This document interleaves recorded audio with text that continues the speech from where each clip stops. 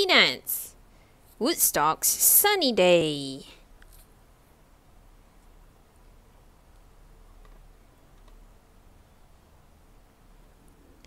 Woodstock woke up in his nest and smiled. It was a beautiful sunny day, and he could not wait to spend it with his best friend, Snoopy.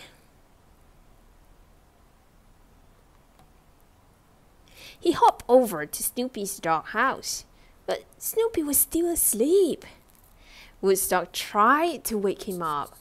Nothing worked until he tried chirping about all the fun things he had planned for them to do. Those are good plans, Snoopy thought, and sat up. He decided it would be nice to spend the day with his best friend. Oh. First, they took a walk in the park and Woodstock got a balloon for Snoopy. Before Woodstock could give the balloon to his friend, a blast of wind sent Woodstock and the balloon flying into the air. Snoopy was able to catch the string and bring his friend back safely to the ground. That was close, thought Snoopy.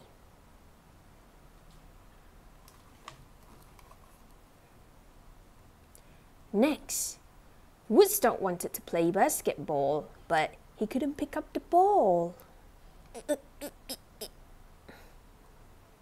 So Snoopy picked up the ball and Woodstock. He even helped his friend make a basket.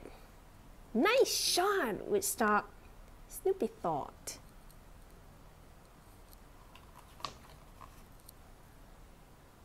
Then it was time for a picnic. Snoopy loved picnics. Picnics meant snacks and resting. Resting was one of Snoopy's most favorite things to do. Now this is more like it, Snoopy thought.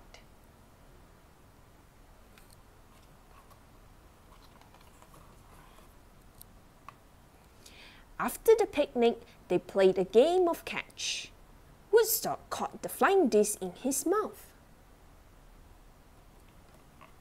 Next, they went to the playground and rode a seesaw. Or tried to. It wouldn't budge. Woodstock even jumped up and down a few times but just tired himself out. Snoopy suggested that they try the slide instead, but Woodstock didn't notice. He had fallen asleep.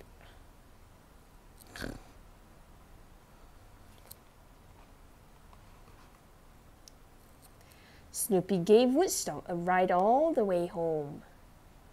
When they arrived at Snoopy doghouse, Woodstock was still sleeping. Snoopy snuggled with him. All that fun made me sleepy too, Snoopy thought. Going on adventures with your best friend is great, but taking naps with them is even better.